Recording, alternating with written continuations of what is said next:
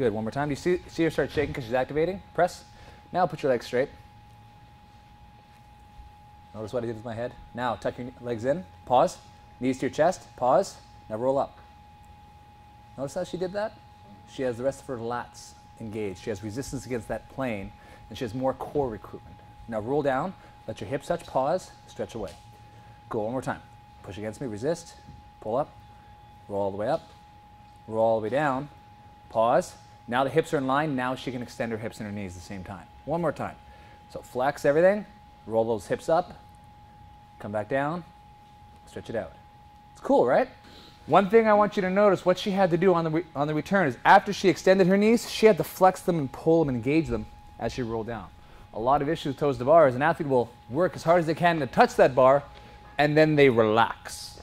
And then when you relax, you're dead weight, you don't have any activation coming back down, and then that swing happens. That swing that we all love and hate, and then we come back up, work as hard as we can, kick it, and then relax. At all points in time, as we go up, we have to be engaged. As we come down, we have to be engaged. And you're going to cue them through it very slowly. Number one, active lat. Your hand is going to be on the lower back and the hamstring. Now she's going to tuck her legs in first. We'll do bent. Knees to chest.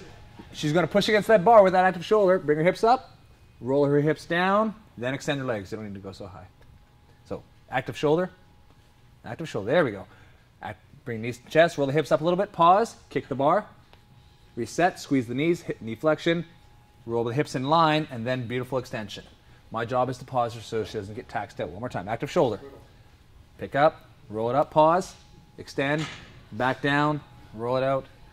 Full extension so the heels come slightly behind the bar from her being in a hollow body. Cool? You guys like that? Pause 2 seconds in each position so you guys understand the movement. Then we're going to play some speed on it. If I have an athlete that they kick up to the toes to bar, but then they relax on the way down, I reinforce that by physically throwing their feet back down to the ground. So when they come up, I push them back so they understand that I want that pull with the hip, that full hip extension. Okay, can you go up there? You're going to hit my hand, and you guys are going to really see me push her down. I don't care if you bend your legs. I'm really forcing her to pull her feet down.